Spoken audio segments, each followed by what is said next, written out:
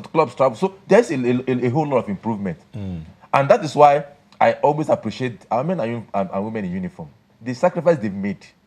A lot of soldiers have died in this battle. We've lost so much.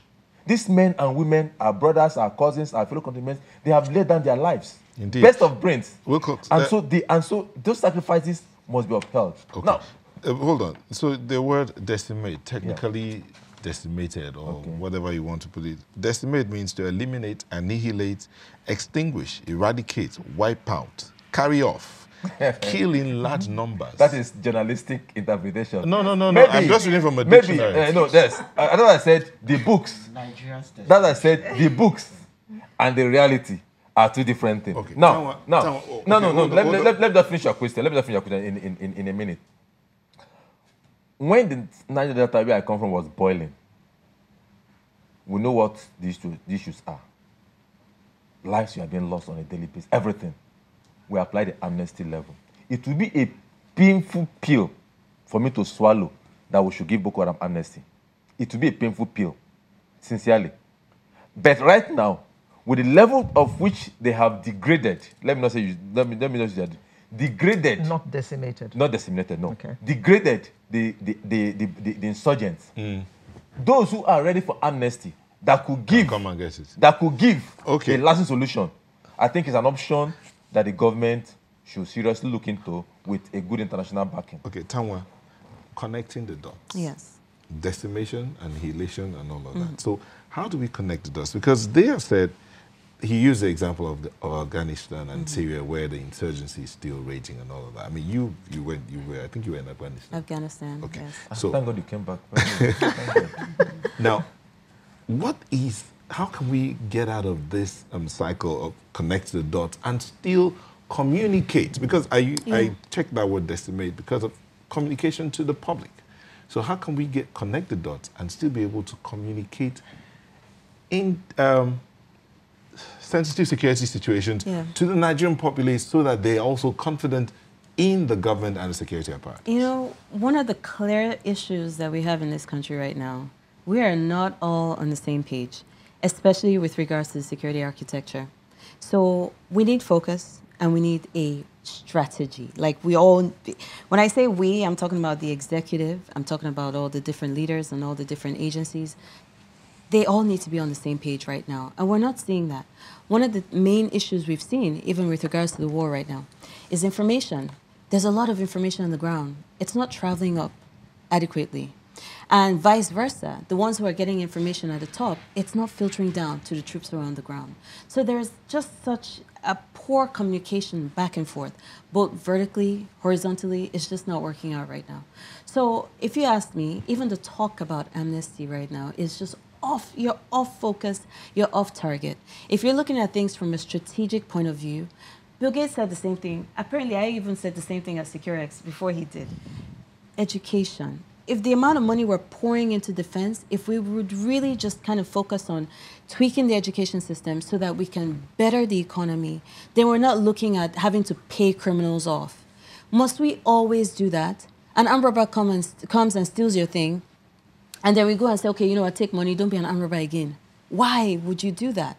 So it's completely off focus. It's showing us a government who's not thinking long term. And right now, what we need is a government that has focus, a long-term strategy that, you know what, even when I'm gone, if this is the goal, we want Nigeria to get to this point so that our youth are educated. The key disaster that's going on in the Northeast right now is the schools that are closing down. Because for me, that shows that we have no future over there. You're seeing children who are constantly taking, drugs or medicating themselves just for them to be sane. Able-bodied men and boys and girls have nothing to do, wasting human capital. So if we're going to have focus over the next couple of years, if you're going to bring peace in this country over the next couple of years, number one, be on the same page, everybody. Number two, improve communication, both going up and down. Information on the ground, which there's a lot of good information that the troops have, but they can't even filter it up to the HQ properly so that the guys in the HQ can cook the stew and actually show you the big picture. Improve on that. And then number three, education, make it a national security priority. We have to. Because when you better that, when you engage the young minds, you move them away from just channeling their energy towards rubbish, towards focusing on bettering the economy and reducing crime overall. So focus. State of emergency in the education sector. Absolutely. Now, we have to start winding down now. We haven't even had time to talk about the herdsmen and kidnappings.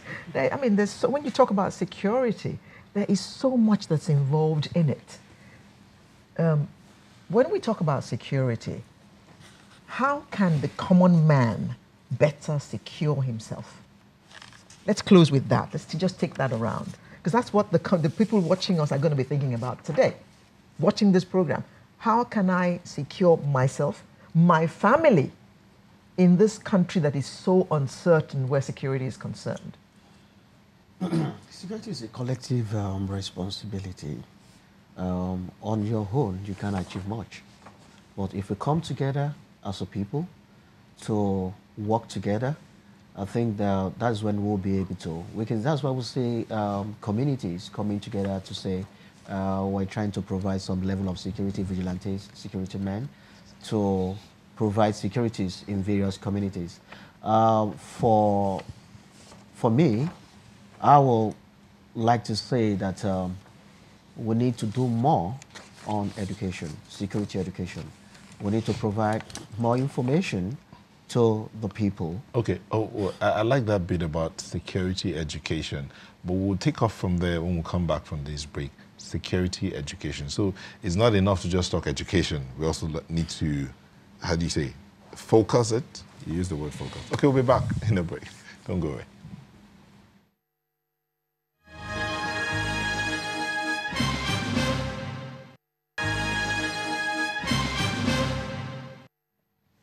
Welcome back. So we were talking about education, and Cher, you mentioned security education. Should that be for the entire country? Of course, there's so much ignorance right now in the country as to what is expected.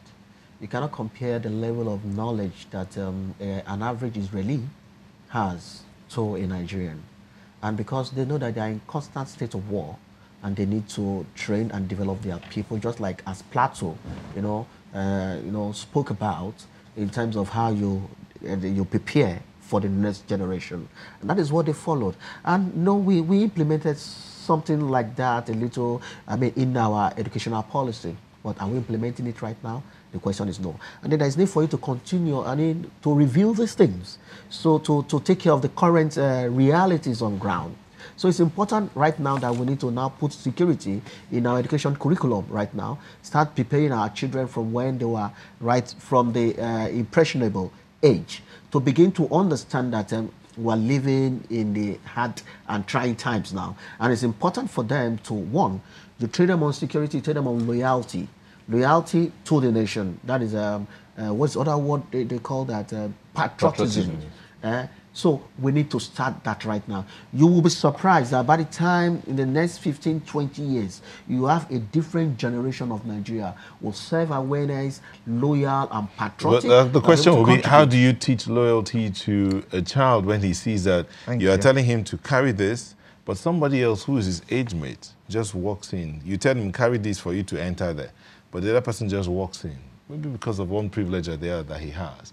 How do you expect that child to now, if we're able to put the narrative... Please take note, I'm sorry. You cannot legislate patriotism. You can't. You cannot legislate. See, there is a way in you which... You can't make a law that we all have to be patriotic. Yes. But you can make a law that would infuse certain ingredients in our daily life that will preach patriotism. Now, no matter how much you preach it, you will not achieve it. Patriotism is something that you feel, something that, should I say, comes to you based on what you experience. It is very simple. I will tell you. Your loyalty to Nigeria, I have to now quote J.F. Kennedy again. Okay. Not what your country can do for you, but what you can do for your country. And you're doing those things for your country because you feel that your country is looking after you. Don't underestimate the power of dogmatism. I will tell you, see, I had my impression about Nigeria before joining the DSS. But when I went through the DSS program, my thinking, my perception